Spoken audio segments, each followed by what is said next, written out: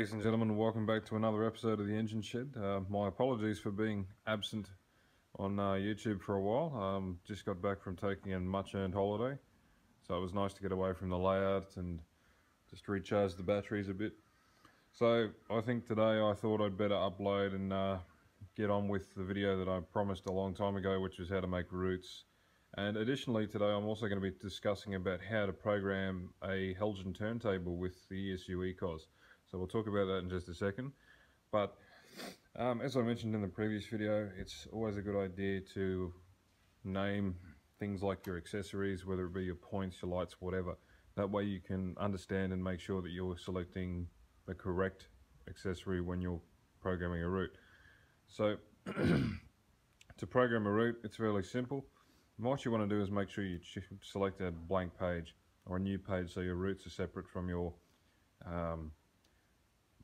just your regular accessories. So you can see here I've got my regular accessories, and on this page I've got all my routes, and on this page I've got another page for another separate set of routes for the recently cleaned up and finished Heritage Works area. You can see just there in the background I should say, and just ignore the crap on the bottom here. That's the TMD. That's very shortly going to be completed. I'm just waiting on a replacement accessory decoder to arrive. Once I get that, then I'll be able to finish laying the track here and wire it all up, and it'll be done. That's it. That's the only thing left. But anyway, we'll talk about that in just a minute, or in another video. Probably would be better. Excuse me. Right. So program a route. We're going to select an empty page, same as before. We want to select a little spanner icon. You get your symbols down the bottom here. The only ones that really apply to us are these two, this one here and this one here. So by this point you should have already gone through and programmed all of your accessories, so there's no real need for me to show you how to do that again. So all you need to do is push this, you'll get your grid show up. Right, lucky dory.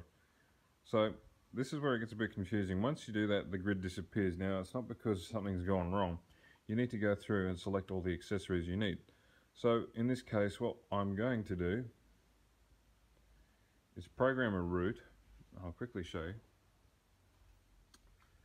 that applies this point, these 2 points, all the way through to the turntable bridge, so that we can effectively take a locomotive that's maybe being stabled over there where that class 60 is, bring it all the way over, put it on the bridge of the turntable, rotate it, and then move it on somewhere else. So that's the benefit of using a route. It's a one button thing, and it'll fire all the points and accessories that you need for that action to happen. Okay, so once we've done this, it's a simple case of going through and selecting your points. Now, as I said before, it's very important that you make sure you name all your points so you know which points you need to select. It's also a good idea to go around before you select all these points and check manually that they are thrown or closed the correct way. Now this is where a handheld unit comes in really handy, because you can walk around and you can actually fire the points and inspect to make sure there's nothing going wrong or there's no chance of a train derailing. So just keep that in mind. Just check your points before you select them into a route to make sure that they're fired the correct way, and if that's all good and everything's okay, you're set to go. Okay, so in this case what I need to select is the following points. So I know I need yard 1, I need yard 2, and I've already preset most of these points. I might just check them real quickly again. Yes, so all of these points are already set and ready to go. So I've got yard 1, yard 2, I need yard 6 and yard 7. I'll just quickly throw that one back. And I think that's just about it. And of course, and I'll get to the turntable in just a bit, I promise. We'll just make sure that the turntable bridge is in the correct position and make sure it's in position 1, and then we're done. And I forgot to name the route. Now this is the other thing you need to do. You go to properties. This is where you name your route.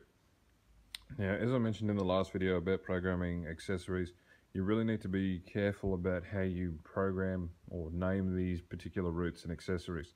When you're dealing with something like a handheld unit, like what I have here, you want to keep the names concise and simple, because you're dealing with fairly limited screen real estate, as you can see. So big names are not really going to look too great on a little screen like that. So just try and keep it simple, abbreviate it if you can, but it's entirely up to you. If you don't use a handheld, it's nothing to worry about. So in my case, I'm just going to quick rename this. Let's call it yard 7.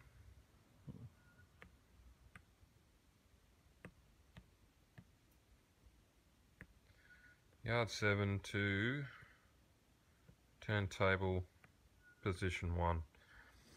Okay, so that's just an example. That's just my naming convention. If you have something similar to that, use it.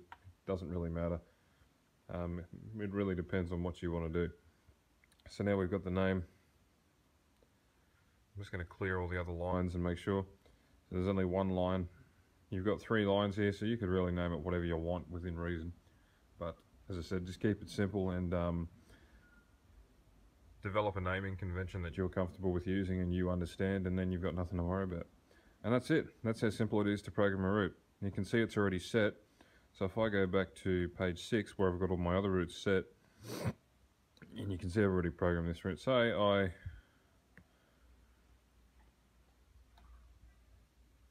want to change this particular route to the yard 6, which is the siding right opposite that. So I'm going to quickly change that to, and you can see every time you change the route, particularly if there's a dependent point, the new route will be highlighted green with a tick, and the old route will be closed, meaning that it's not possible or there's no clear path.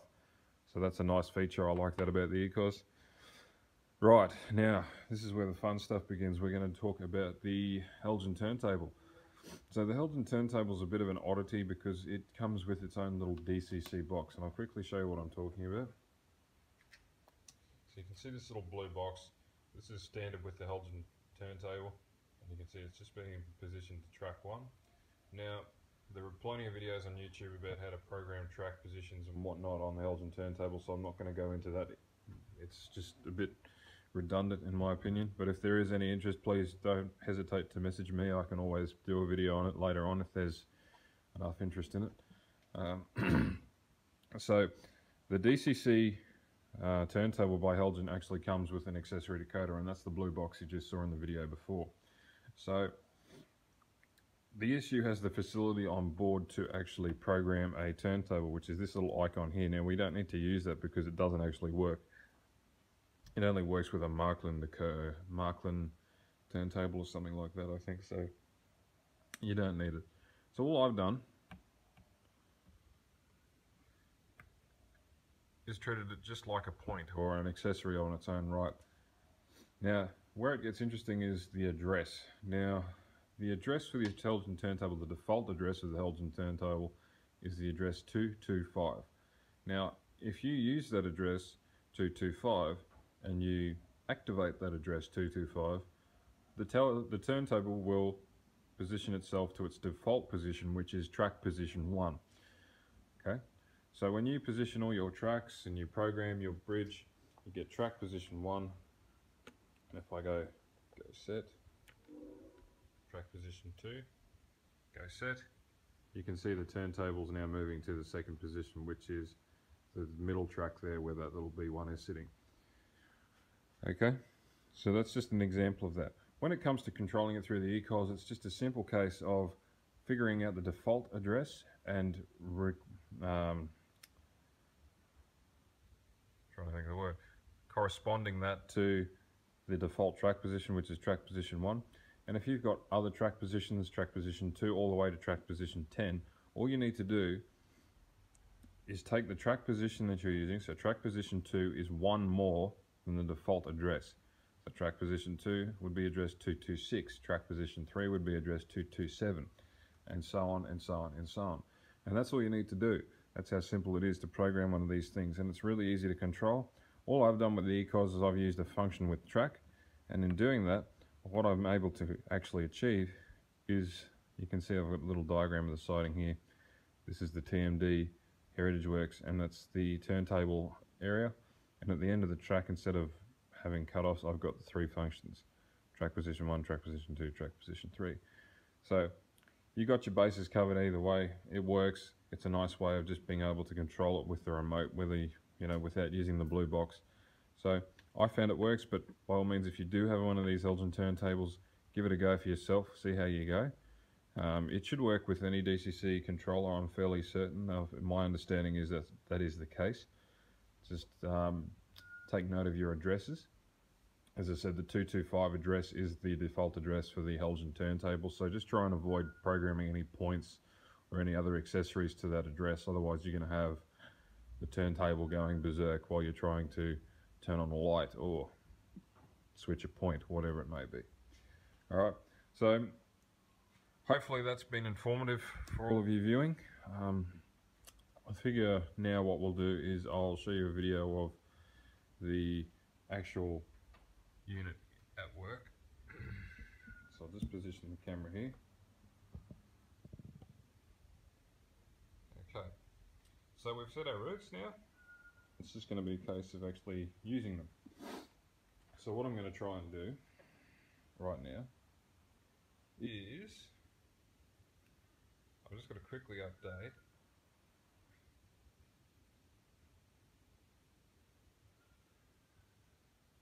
the panels on the ESU handheld, and once we've done that,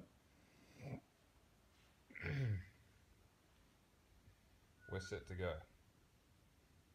Okay, so I've updated the panels on my ESU handheld. Now what I want to do is I'm going to move the green arrow. So the LNER V2, the Grizzly green arrow, that's a lovely little model. I recommend it if you can find an old model of that. It's still a cracking little model.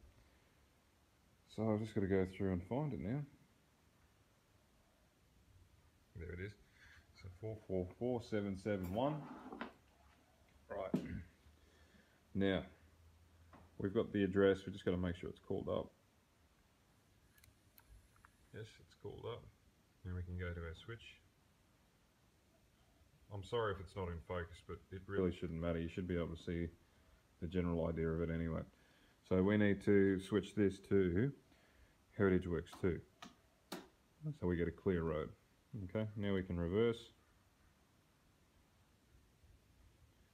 Dirty track, what a surprise.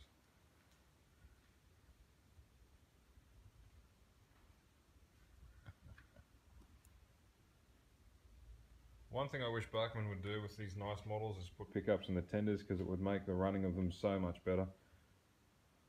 But anyway, there we go, she's moving. Give it a bit more speed so it doesn't stall. It's also important to note that these points are electrofogged, so it makes a hell of a difference when you're using models from Bachmann especially. Alright, we'll just stop it there.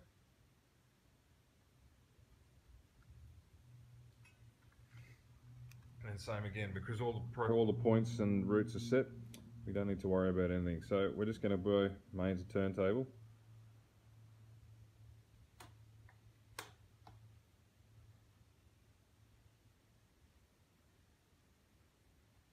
Give it a bit of speed.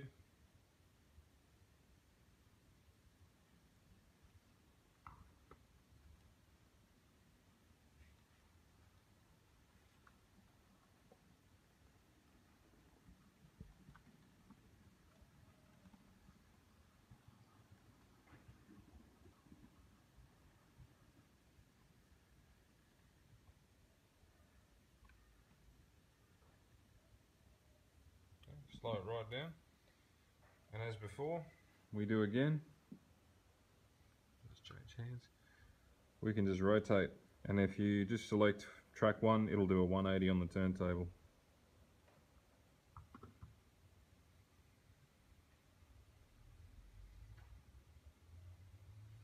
So that's how easy it is. Routes and accessory decoders, points, turntables, you name it.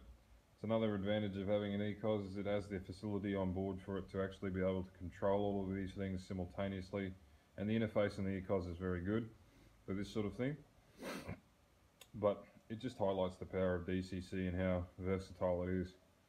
So I'm very happy with the results of that. So hopefully this has been informative for you. If you do have any problems, you're more than welcome to leave me a message in the comments. I'm more than happy to answer your questions. I will take this brief moment just to say thank you to all my subscribers. We're now at 33 subscribers or something like that, I last checked, and well over 1,500 views on the channel.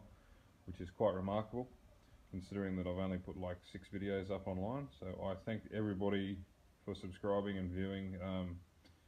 If there is anything in particular you want me to check out, dirty track again, just be sure to leave me a message. Things that are going to be happening with the channel in the very near future, I'll be launching a Facebook page where I can leave things like interesting documents where relate to KDs, DCC, whatever. That'll be available to my subscribers. Eventually I'll also be launching a Patreon page so that you guys, if you wish, can support me in making these videos. It would really help me along, particularly in purchasing some of the more expensive stuff, like things maybe like an ESU lock programmer where I can show you how to do DCC sound programming and function mapping. So we'll talk about that in another video, but the next video I think will be coming up. I'll just quickly show you. You can see over there, recently acquired a 3D printer, so I'll talk about that in another video, but that's something to look forward to. But anyway, that's all I have for you today. Hope you enjoyed the video. Thanks very much for watching. For most of you, you know the deal. Please like, subscribe, leave a comment, leave a dislike if you really want. All your feedback is appreciated. So until the next time, ladies and gentlemen, we'll catch you in the next one. Happy model railroading.